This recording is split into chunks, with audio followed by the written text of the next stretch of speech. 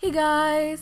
During spring break, I traveled to Japan, and while I was there, I bought a lot of stationery, so in today's video, I'll be showing you what I picked up. The first store I went to was Maruzen, and there I got a new green Mildliner because my old one is completely used up, so I got a new one and it's cheaper than it is in the US. I also got a Pentel Orenz mint green mechanical pencil in the 0.5mm size. This pencil has a special sliding lead pipe that prevents lead breakage. I tested it out in store and I really liked it. I also got a Kokuyo Campus grid notebook in the B5 size. I plan to use this for math next year. Another notebook I got was a Kokuyo Soft Ring dot grid notebook in the B5 size. The soft ring notebooks have soft plastic rings, so you can crush them with your hand so it's more comfortable to write. And I'll be using this particular notebook for French next year. The second store I went to was Loft, and I only got one thing, but it's definitely my favorite thing that I picked up. It is a zebra sarasa with a Shiba Inu design. Next, I went to Daiso, and at Daiso I got 2 packs of the Mildliner knockoffs that I've seen all over the internet. I wanted to test if they actually are dupes, and they're pretty close. If you're looking for a cheaper alternative, I would recommend these. And I'll be giving these away because I already have plenty of highlighters, so check out the description for a tiny giveaway. Also, I got a pack of 2 black Sakura arch foam erasers.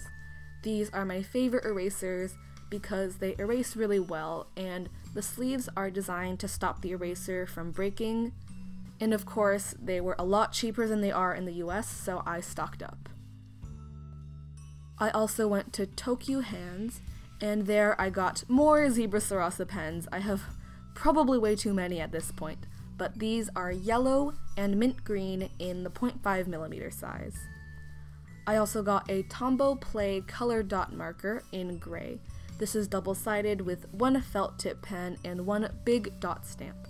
I want to use the dot stamp for checkboxes in my bullet journal, and I got gray because it matches with every color theme.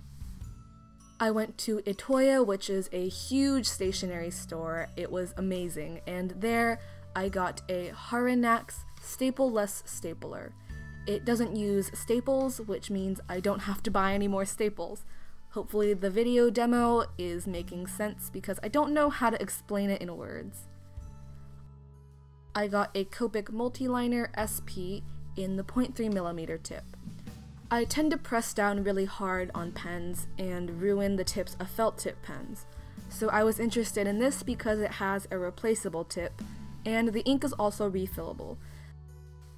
And then I got more Sarasa pens. One of them was a red Minnie Mouse limited edition, and the other was orange Baskin Robbins, also limited edition, and these are both the 0.5 size. Lastly, I went to Sekaido.